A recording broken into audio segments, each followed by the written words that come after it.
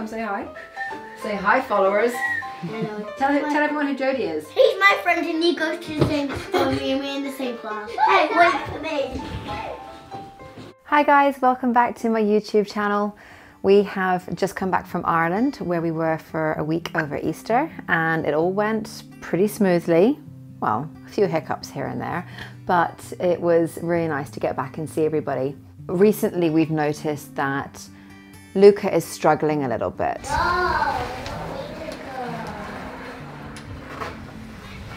Come on. Having a sibling with autism is not easy, you know, and I think Luca is getting to the age now where he's starting to notice Dylan's different to the other kids.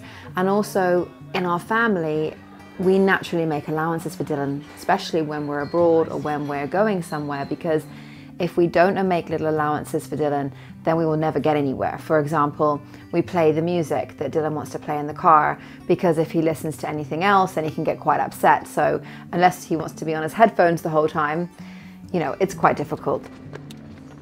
Luca! So while we were in Ireland, we really noticed that Luca is finding things really quite tough. Where's Luca? Oh man. How do we do this, Luca? Again. It's the first time really all of us as a family have been away together in the past year and a half.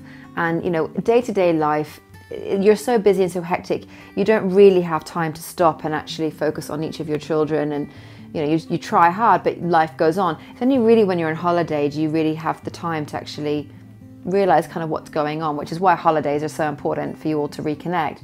And it became very apparent to myself and Andrew that Luca is really quite, he's withdrawing a little bit, to be honest with you. Luca!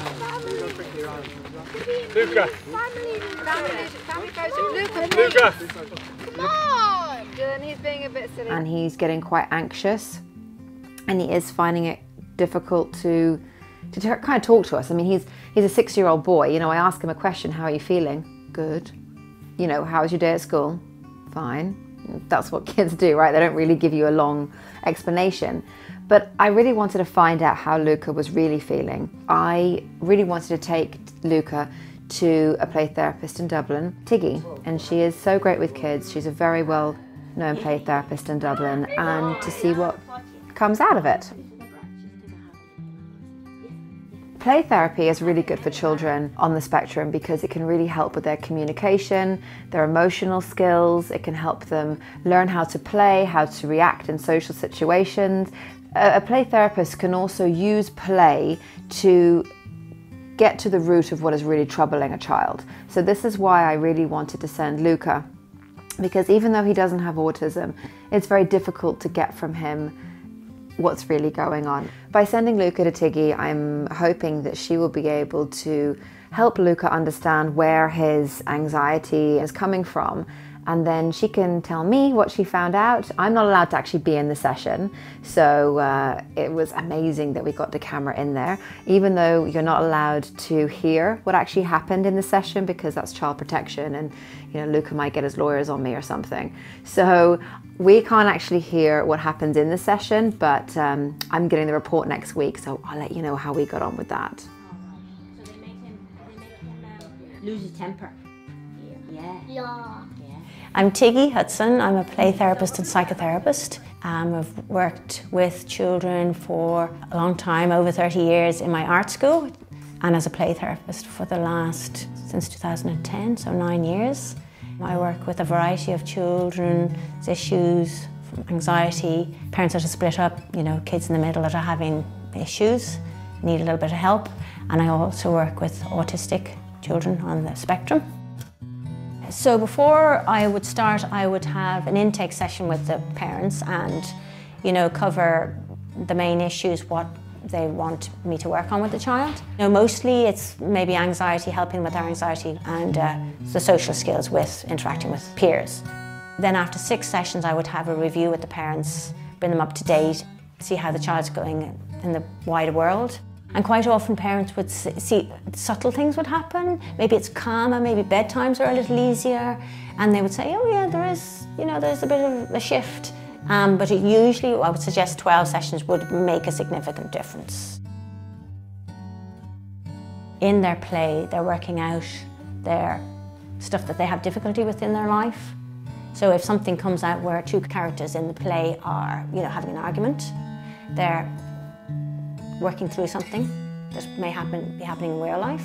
In that case, I'm reflecting, you know, I'm there for them, fully present for them, and they lead and I follow.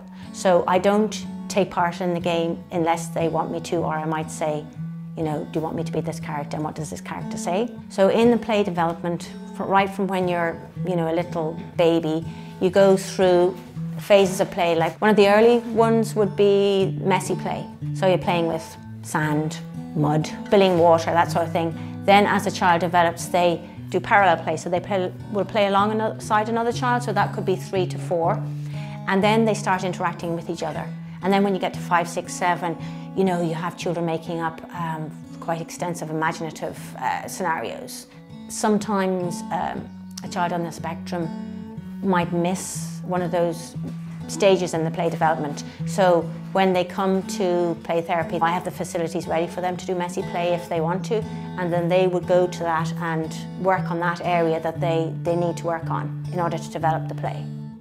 So what I was doing with Luca would have been the type of work that I would do with children who are on the spectrum, helping them to connect with their feelings, and that's why I get them to make their own inside-out pom-poms, like these ones, which represent happy, sad and angry. And this is to help them go back to the inside feelings. So if you're feeling angry and that's the feeling that's represented to the world, inside you're feeling sad, you're feeling confused, you know, you might have all the other feelings. And if you're able to bring a child back to what's going on inside and how they're feeling inside, that quite often can help them.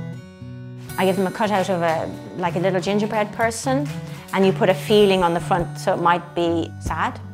And then I say, if this little gingerbread person, I could say, if you were this gingerbread person and you felt sad, how would you feel? Where would you feel sad? It's all done in the third person. I don't direct it at the child saying, if you're sad. So what happens with the gingerbread man is you do lots of circles on a page, and you write down all the feelings that you have, the physical feelings, like you might feel like stamping your foot because you're angry. Inside you might feel hurt or sad, and then you put little glitter stars in each circle, and then you put them into a bottle of water. And then whenever the child has a time where they're asked to do something and they don't want to do it, they shake the bottle. They see all the stars spinning around. It's really their physical frustration, and then as they put it down and watch the stars spinning around and settling down, they imagine settling and calming and going back to being balanced. Quite often for children on the spectrum, they need to teach themselves how to interact with other children. It doesn't come naturally. You know, a lot of children will be, you know, when they're 3 or 4, they naturally pick up, you know, they know how to interact with other children, but children on the spectrum have to actually observe other children, how they interact with each other, or have a little help. Autistic children are usually very bright, that they can pick it up and, you know, then develop friendships. This one is a really good one. I mean, there would be several books that would be similar, but this is a really good one. I would show this to the child and I would say, you know, once they've made their little inside-out feelings, you know, if you went up to a person and said, "Can I play with you?" and the child said, "No, you can't," well then you think about your feelings inside and try and work out how you feel and how you'd make yourself feel better. That's directive play therapy, so it's psychoeducational. One thing I did notice when he came out of the session with Tiggy, he was so calm. Luca's usually all over the shop and is, you know, he's just crazy. And when I went there, he was really calm and he was really able to express how he felt, which was really nice. And he was really proud to show me, you know, the little emotion balls that he had. Luca, what did you learn today? I learned how to make pom-poms.